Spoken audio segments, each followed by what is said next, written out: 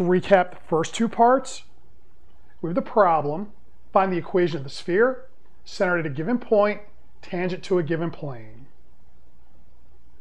We start by writing down the equation of a sphere. We're given the center, so we need to find the radius. In part 1, we use vector analysis to find the radius. In part 2, I found a critical point for the distance function using partial derivatives. In both cases, we found the radius to be equal to 3. A key step is to draw the picture. So, if I draw a sphere, we put in a tangent plane at a given point. A good idea is to rotate your sphere so that your picture looks like this.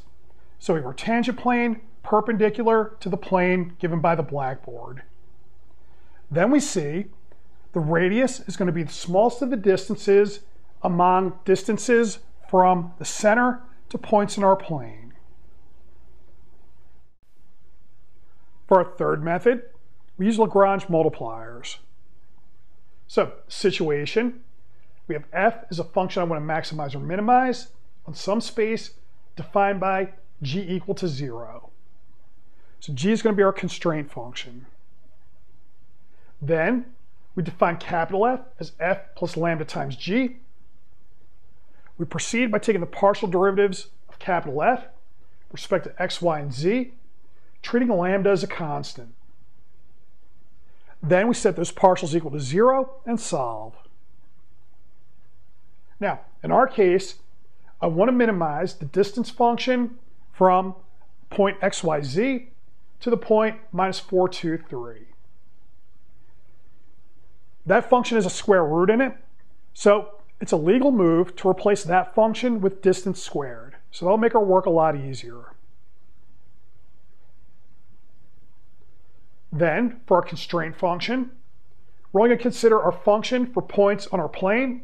So what I'll do is we'll just make sure everything is on one side, 0 on the other. Then we have our f and our g. We form capital F. Then we take the partials, treating lambda as a constant. So we get our three partials as follows, and we set them equal to 0. Now, I'm going to solve for lambda in each of these. Then we'll set lambda equal to what we get from 1 and 2, and 2 and 3. So from 1 and 2, when we solve, I get x equal to minus 2y. In 2 and 3, when we solve, we get z equal to 2y minus 1. And how can we use these?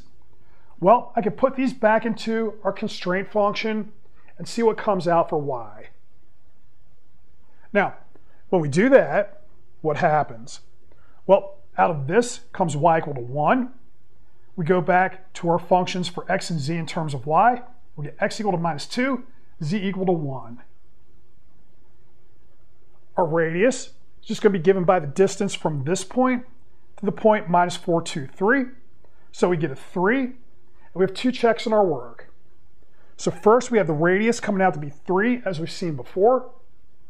And the point where it occurs is minus 2, 1, 1, which we've also seen in part 2.